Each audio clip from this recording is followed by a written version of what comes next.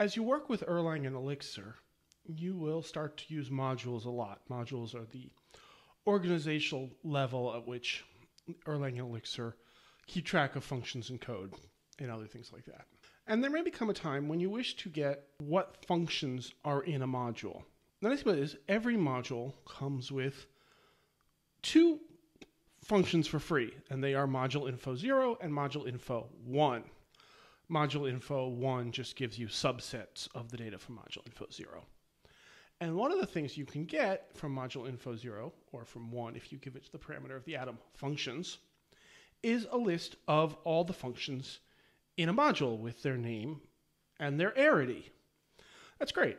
This is useful in all sorts of things. For example, you might want to know if a function is defined in a module. Obviously, there's still a race condition that could happen because the module could reload between when you test and when you call it, but at least gets you sort of there. I've used this on occasion to create a rules engine where I wanted to test a lot of conditions, each individually, but didn't necessarily know in advance what all the conditions were.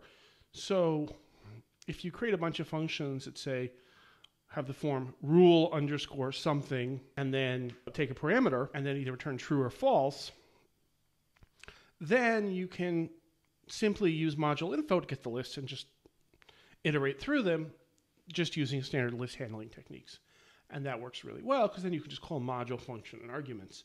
And again, the function there can be a variable. It doesn't have to be an atom, or it doesn't have to be a literal atom. It can be a variable. There are lots of other things you can do with that. You can also, if you look at, say, eUnit in Erlang, which is a unit test framework, it just looks for functions that end with underscore test and determines those are all tests and runs them if they have arity of 0.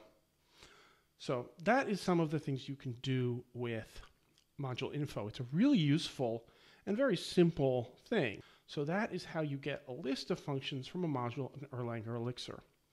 If you found that useful, please like, subscribe, and leave a comment below. Feel free to reach out to me on Twitter as well. Thanks very much.